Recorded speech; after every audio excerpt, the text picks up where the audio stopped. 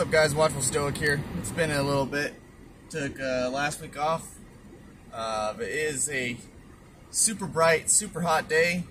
My car thinks it's 117 degrees outside. It's really cloudy, but it's like 108 degrees out there. It's hot. It's really hot. Man, it's burning out here. But yeah, no. Last week was quite hectic. It's a lot of stuff with work, a lot of stuff with church, a lot of stuff with the house, But anyway, I'm going to be reading through a new book. It's called, I'll hold it up here real quick. QBQ, Question Behind the Question by John G. Miller. Basically, the book is about personal accountability and eliminating procrastination and really figuring out the right questions to ask to eliminate victim thinking and bad choices from your behavior. It's not a be-all, end-all to what should I do here, because everyone's still going to continue to make mistakes even if they do ask the right questions. Sometimes you can, in the words of Jean-Luc Picard, you can do everything right and still lose. And that's just kind of the way it is. But anyway, before I jump into it, like, share, comment, subscribe. I know I've been away for a week, but I would love to have some interaction. And yeah, so the premise of the book, like from the get-go, what is the question behind the question? What is it? Well, he starts off with giving some examples of bad questions to ask. He was driving down the road and he saw a sign that said, where is all the personal accountability? Where is it?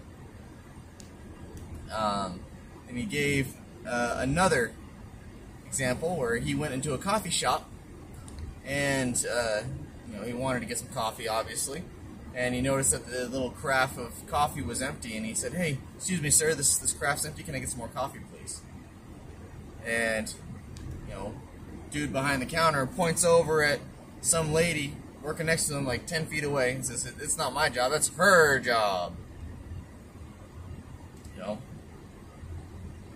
And then the last example he gave was he was getting on an airplane, and the in-flight entertainment was supposed to be a certain movie, and I guess the movie got switched, or the movie never got put into the plane.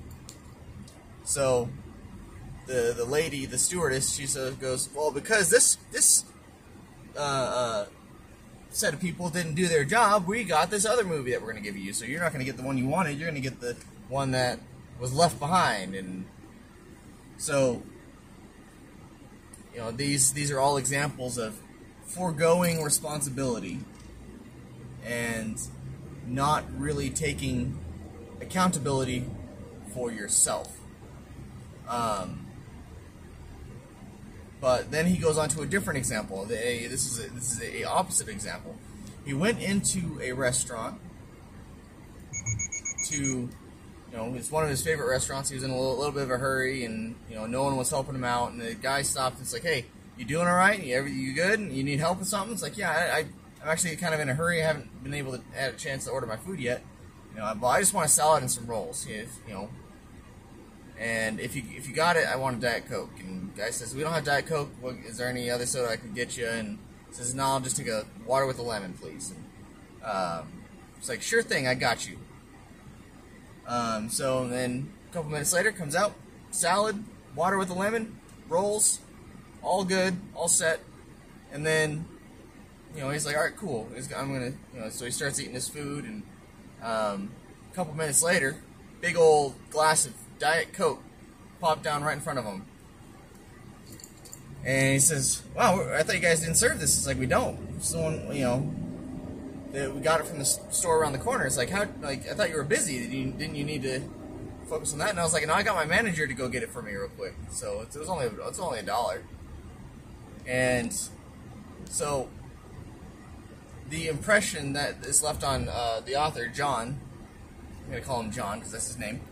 The impression it left behind is the question that this particular server was asking himself was, what more can I do? What value can I bring? Is there a way that I can help and I can provide value?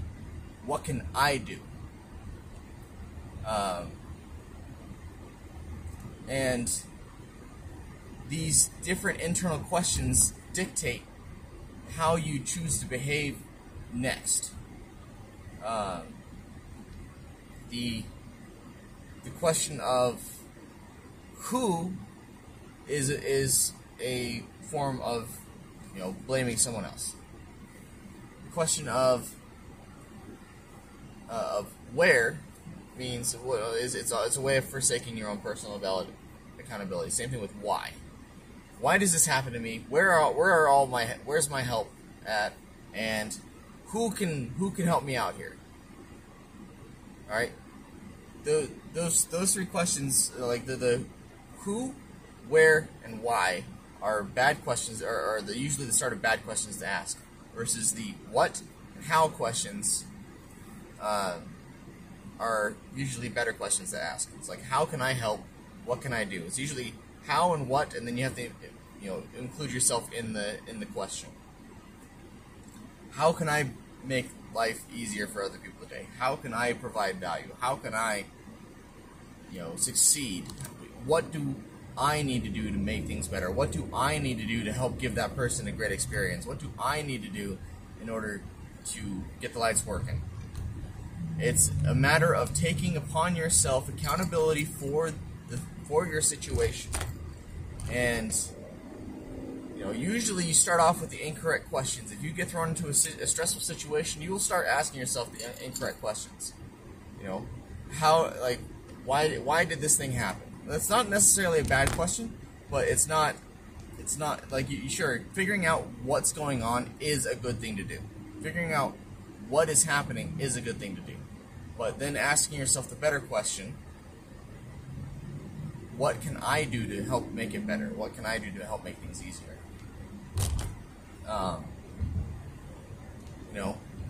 Part of, I was listening to Dr. Jordan Peterson, and one of the things he talks about is how conscientious people tend to have greater relative success in their lives. And what is conscientiousness? Conscientiousness is the effort to do as good of a job as you possibly can. That is what is considered to be conscientious. Let's see, this guy's gonna land up. There he is. All right, cool. But yeah, so the question the question that you should be asking is a form of conscientiousness and being able to determine what you need to do. And in terms of what kind of thought processes lead to these kinds of things, it usually takes time. It takes deliberate action to really just change your thought process. And you got to slow yourself down, because everyone is very quick to react. Like, it's really easy to react in a negative manner. It's really easy. But how much effort does it take to take a second or two before you respond, before you react, and really ask the correct questions? Because when you ask good questions, you get good answers. When you ask bad questions, you get bad answers. You don't usually go anywhere when you ask bad questions. But he ended up going back to that same restaurant later, and he asked for his that same server, and it turns out he says, yeah, no, he's not a server anymore. And it's like, oh no, did you lose him? It's like, no, he's management now. And it's like, well, yeah, I guess when you're asking the right questions, you tend to have a proclivity for growth and success and forward momentum. So never underestimate the power of good questions. Then the last example that I was reading was, he was talking about a guy who had received a promotion to a corporate office, I believe, and through his diligent efforts. And after about 2 years, like he hadn't been delivering exactly what the corporation had what he had promised corporation, or he had failed to live up to some certain standards, and they were trying to figure out what was up. And so they brought in John Miller, and so they said, "Hey, help us out here." And so he started asking. He started asking, like, "Well, what's your thought processes during all this? What kind of questions are you asking?" And it's like, started he had become the victim of his situation. His thought process had gone from being conscientious to being the victim. And no matter where you're at, you can always slip back in. Like that's part of entropy. You can always slip backward. Going backward is easy. It's very easy to go backwards. It's very hard to go forwards. Going forward takes considerable effort. So no matter what, you always got to be asking yourself the right question. You always got to be checking yourself and figuring out what it is you're doing wrong. Take personal accountability for yourself.